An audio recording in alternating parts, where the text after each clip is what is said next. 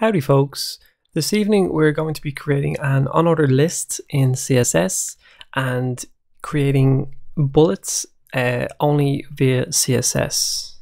This is not exactly an advanced tutorial, just really a quick tip, but it's something I actually only found out in the last week, so it might be useful if you're still using the older technique of using background images. So let's dive right in.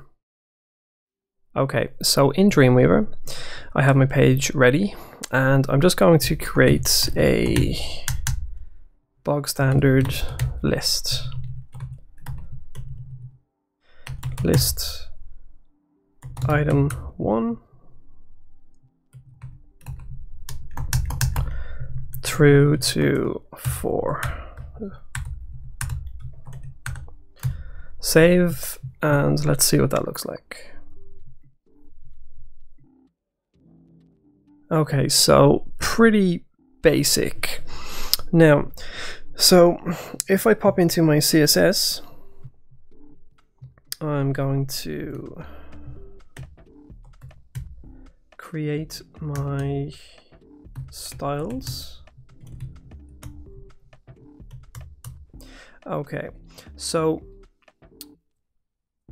if we add a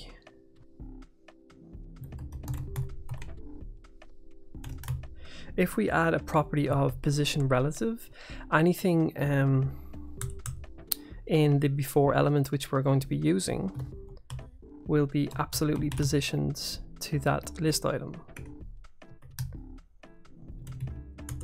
So I'm sure you're well aware of the before and after properties, very, very handy. And in this case, I've just been stuck on my old ways using background images. I only thought about this, a few days ago. I'm just like, okay, I need to start upgrading this method. So in our list item, let's just have a look here. Okay, great. So no items at all. So here, in the before property, we're going to add contents and just leave that blank. If I can spell it, that would be great. Then we're going to add a position of absolute. Give it a top property of maybe 4 pixels. Give it a left property of 12 pixels. Let's just see how that goes. And the most important thing, we're going to give it a background of, let's say, red. Let's see how that looks now.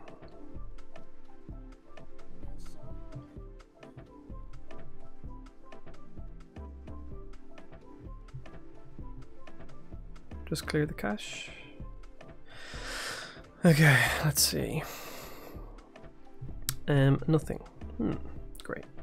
So if we check this, inspect this element, we will see before we have a top, we have a left, and we have the position and the content. They're all there. It should be correct.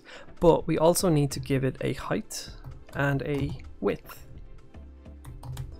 value. So let's say maybe 8 pixels and a width of 8 pixels. Okay, great. So we need to add those, and then we need to give the list item a padding. So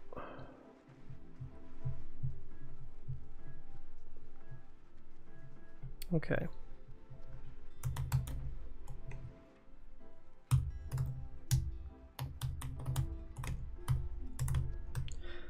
Now, so we need to actually give,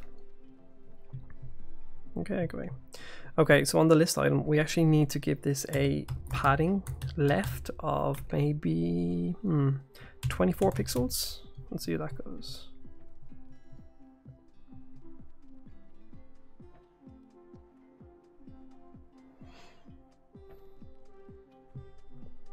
Oh, it does not go. Okay, there we go. So yeah, that looks fine. Well, as fine as a test case can be. So maybe we'll give it a bit more. We'll give it a bit more padding maybe. So let's say 28. Great. So you'll see here that the CSS bullet item is a square. So okay, yeah, it looks good. Okay, so to change that into a bullet, as I'm sure you're well aware, we're just going to give it a border radius of 100 pixels. Quick refresh.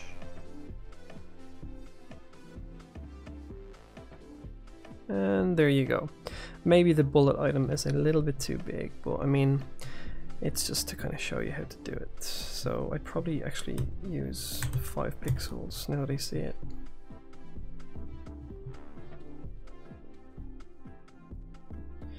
Yeah, that looks better. Maybe the top.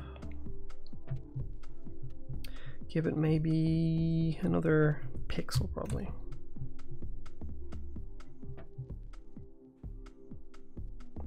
So anyway, so there you go. That's how to create CSS bullet points in CSS. Thanks for watching.